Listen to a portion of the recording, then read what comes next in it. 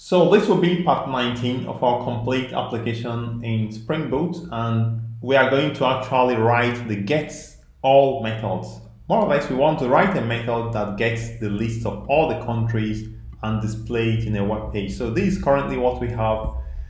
So how do we do this? So the first thing we want to do, again, if you are joining me for the first time, please subscribe to my channel. And also if you are a beginner, please go to start from the first one, because this is a continuous series. If you have any challenges whatsoever, feel free to leave me a comment and I'm going to try to help you as much as I can.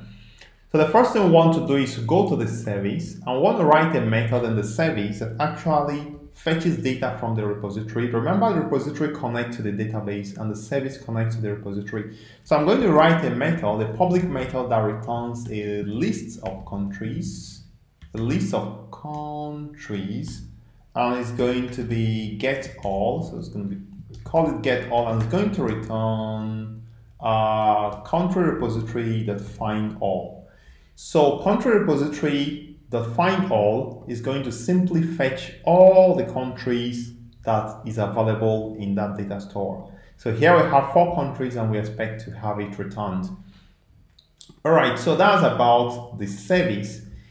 However, we told you that when a user enters a request in the browser, it comes to the controller. So in the controller, I want to write a method that returns the list of countries coming this time from the service.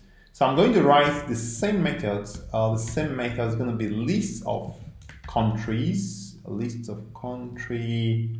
I'll also give it the same name, getAll, and this time is going to return country service.getAll. Okay, so we see how the service connects to the repository and the controller connects to the service.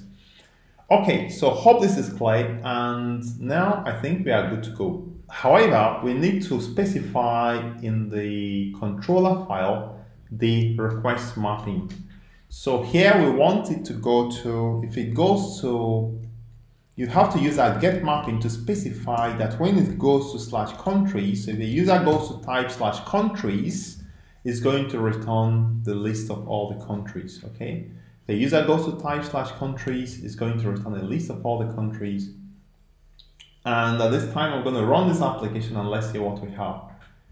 Now, I know that it's not going to work because a controller actually expects to return a web page.